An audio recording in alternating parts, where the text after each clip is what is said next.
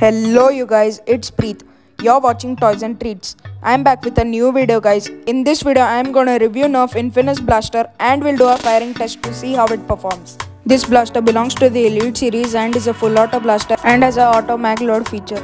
Before reviewing it, don't forget to subscribe and hit that bell icon and also smash that like button. Now let's review it. These are the two rails to which you can attach any scope or sight. This is a fixed stock, you cannot remove it. This is the barrel attachment point. This is the fixed grip, you cannot remove it either. This is the magazine attachment point. This is the access door, you can clear any jams through this door.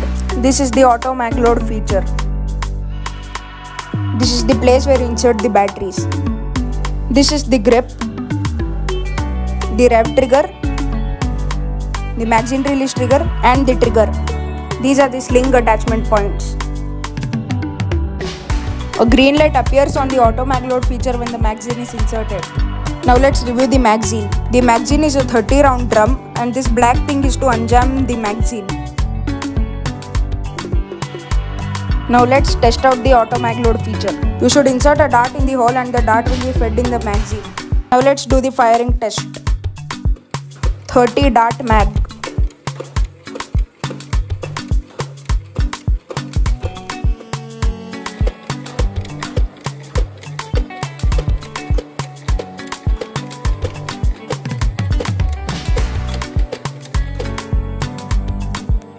$18 dart mag.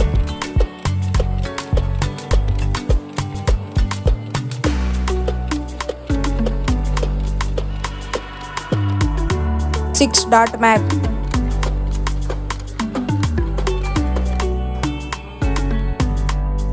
Compared to other full auto blasters, this blaster is slow, but that's fine because it gives you the auto mag load feature.